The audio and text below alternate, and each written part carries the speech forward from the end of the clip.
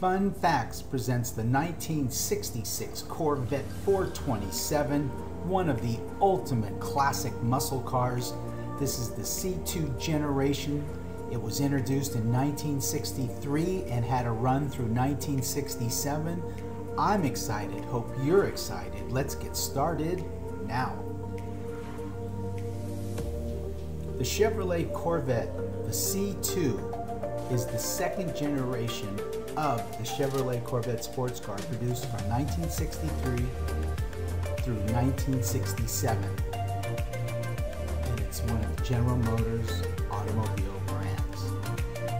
Corvette deserves an enormous amount of credit because it was the only serious American sports car produced in any significant numbers by a major automaker in the post-World War II period. Today. It's just that recently, since 1953, Corvette produced a sports car and they became very serious about performance in the 1960s. There was a market for such cars and that they could enjoy the local and national competition. A different body design began in 1963 and the so-called C2 platform evolved, with the rear configuration somewhat like the 1961 C1 type. The rest of the car was different.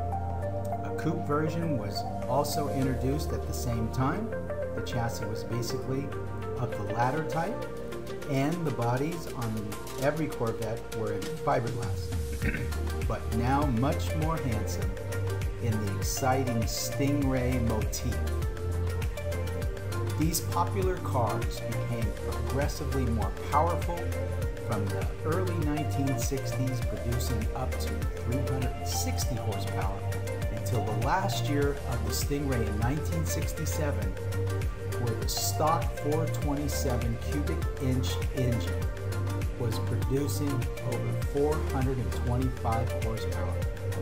Some engine upgrades, such as the famous L88 and the more recent Z06, produced even greater performance, allegedly delivering more horsepower than advertised by Chevrolet.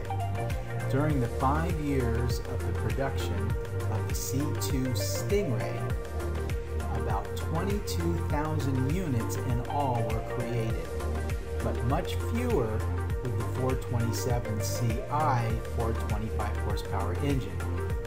To some historians, they consider these Corvettes the most desirable in the over 50 years of Corvette production.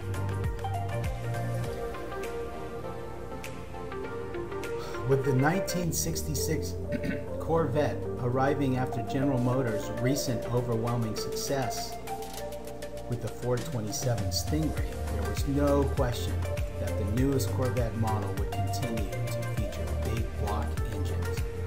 This turnabout in events was rather interesting, especially given GM management's earlier decree that no car line smaller than a full-size model would carry an engine larger than 400 cubic inches. Perhaps fortunately for the Corvette, it was Carroll Shelby's two-seat Cobra, which featured its own 427-inch V8 engine, that prompted the change of the opinion. Well, if you found yourself this far into the video, we'd like to thank you for taking the time to watch our video. If you like our video, please give us a thumbs up. It really does help our channel. And if you like our channel, please subscribe. We'll be doing more muscle car videos. We'll be doing supercar videos, hybrid car videos, custom car and hot rod videos, Autorama, and a little bit for everyone. And we'd like to thank you again for taking the time out of your day. We wish you a great day and always take good care.